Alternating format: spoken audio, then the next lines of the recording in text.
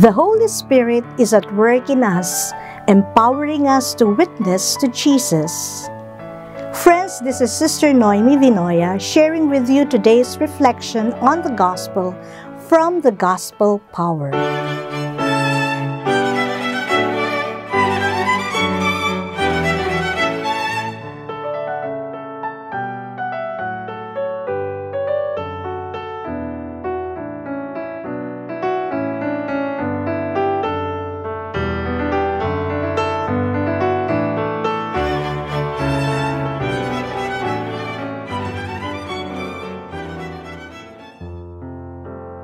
Jesus said to his disciples, "When the Advocate comes, whom I will send you from the Father, the Spirit of truth who comes from the Father, he will testify on my behalf. You also are to testify because you have been with me from the beginning. I have said these things to you to keep you from stumbling. They will put you out of the synagogues. Indeed, an hour is coming when those who kill you will think that by doing so they are offering worship to God. And they will do this because they have not known the Father or me.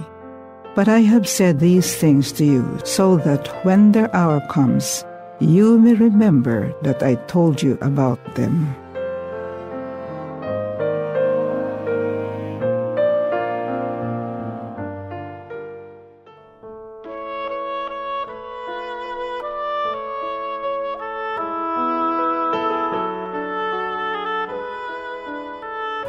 Historically, by the time the evangelist John put his gospel into writing, the ejection of Christian Jews from the synagogues was already an actual experience and not merely a future prospect.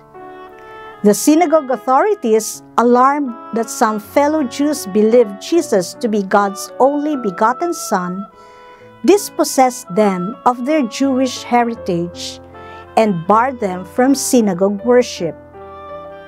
But at this moment of crisis, when Christian Jews were stripped of the rich symbolism of their Jewish faith, the Advocate, the Spirit of Truth, came to their aid and made them recall how Jesus reinterpreted the Jewish feasts and institutions and declared that their purpose was fulfilled in His own person.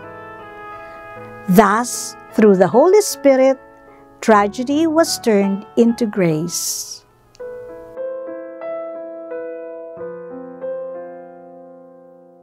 In the name of the Father, and of the Son, and of the Holy Spirit.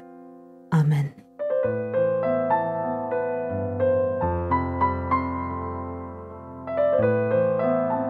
Heavenly Father, we thank you for the gift of good health and peace that we have enjoyed for so many years.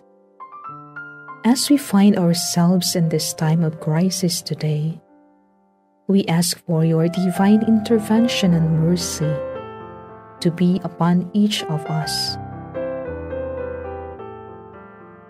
Come and guide the minds of those working to discover a treatment to the COVID-19 virus.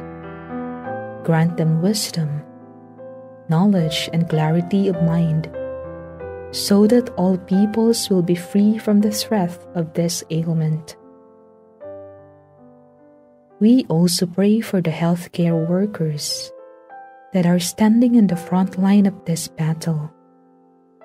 Father, we thank you for their hearts of service, putting the needs of society before their own, generously responding to the cry of your people.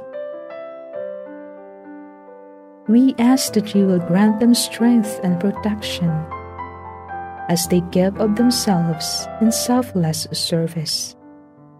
May you fill them with your Holy Spirit as they work to be your healing hands and feet.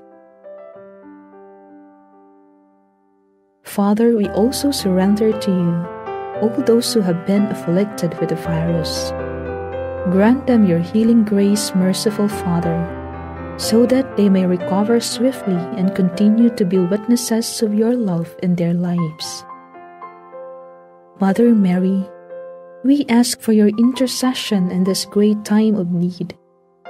Cover each of us with your blue mantle of protection, so that we may be preserved in good health, to continue to glorify your Son, Jesus Christ.